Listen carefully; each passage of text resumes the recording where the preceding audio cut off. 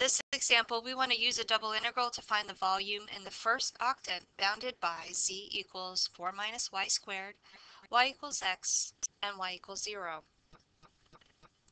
If we look at sketching this surface here, z equals 4 minus y squared. This is a cylindrical surface, and we first looked at those in chapter 11.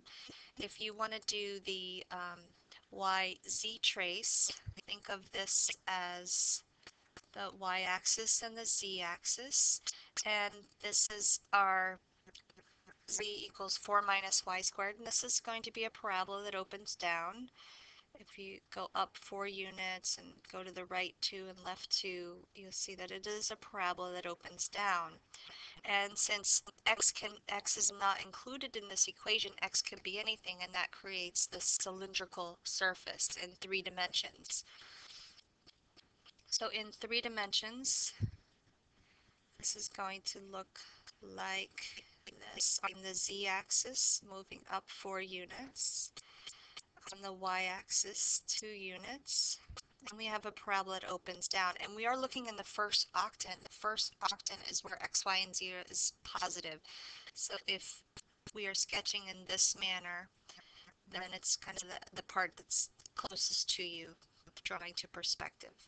So here is a portion of the surface, and since x could be anything, we can draw a parallel surface. It is a cylindrical surface.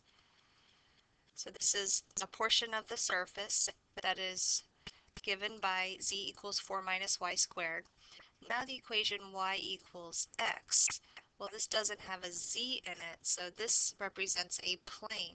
We have this surface in the first octant, and the plane y equals x. And if you sketch that in 2 dimensions, here's x and y equals x is just that diagonal line. So we have this diagonal line that goes through in the xy plane, and the z can be anything. So it's like it's this vertical portion of the plane that's going to be slicing that. And then y equals 0, would be the xz plane. Actually, that should be x equals 0. My mistake. So that x equals 0 is going to be the yz plane. Now, it may not be that easy to see, but there is a region that is bounded by those in the first octant.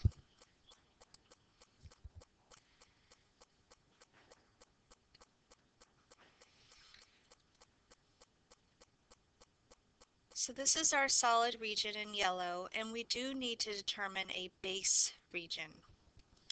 That base region is the portion that is on the xy plane, and then the z part here is the height of the solid. I'm going to just clean up a little bit around this, and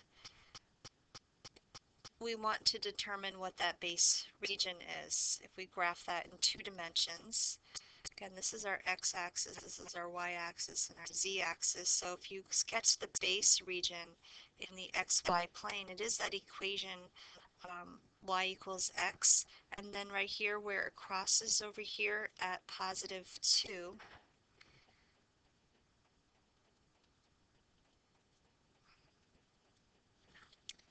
that should be x.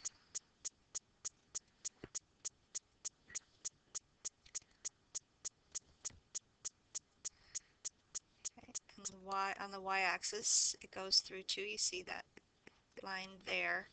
This region here is the region that corresponds to the green region in the 3D drawing.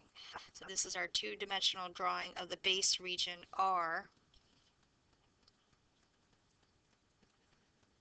And this is our 3-dimensional drawing of the actual solid that's bounded by those equations.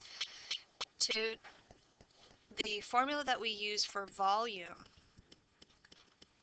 is a double integral where R is the base region of a function of x and y dA, differential area. So that R is defined by that base region, and our differential area is going to be dy dx. So when we plug in what the height of the function is, that's our f of xy, that's your z, and z is equal to this function, so it's going to be 4 minus y squared times the differential area. Now the differential area can be either dy dx or dx dy. If we draw a vertical rectangle in that region, then the differential area dA is going to be the height, which is our dy, times the width, which is your little change in x. So the order we can use is dy dx. Now we need to determine the bounds of integration. And by looking over here at the base region, the two-dimensional drawing, our bounds for y is going to be a lower y equals, the bottom of this rectangle is the line y equals x. The top part of that, or the upper portion of that rectangle, is the line y equals 2. So that's going to be your lower bound and your upper bound. And then for your bounds for x, the left x is equal to what you get when you slide that rectangle all the way to the left. That left x is equal to 0. And then if you slide that rectangle all the way to the right here, that right x is equal to 2. So that's going to be our lower and upper bounds for x. Now we can evaluate this iterated integral, this double integral, to find the volume of this region. Doing the inside first. The inside, the differential is dy, so you're going to integrate with respect to y. The antiderivative of 4 is 4y. The antiderivative of y squared, that's y cubed over 3. And we evaluate the bounds from y equals x to y equals 2, and then dx. When we plug in the upper bound, y equals 2, this is going to be 8 minus 8 thirds, and 8 minus 8 thirds is 16 thirds,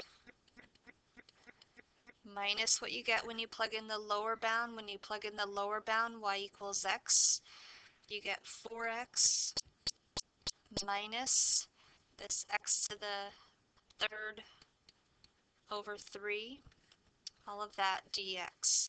Now this is a single definite integral and it doesn't require any advanced integration techniques. Integrate each part and then evaluate the upper and lower bound. When you do that, your final answer should be 4. So the volume of that region is 4 cubic units.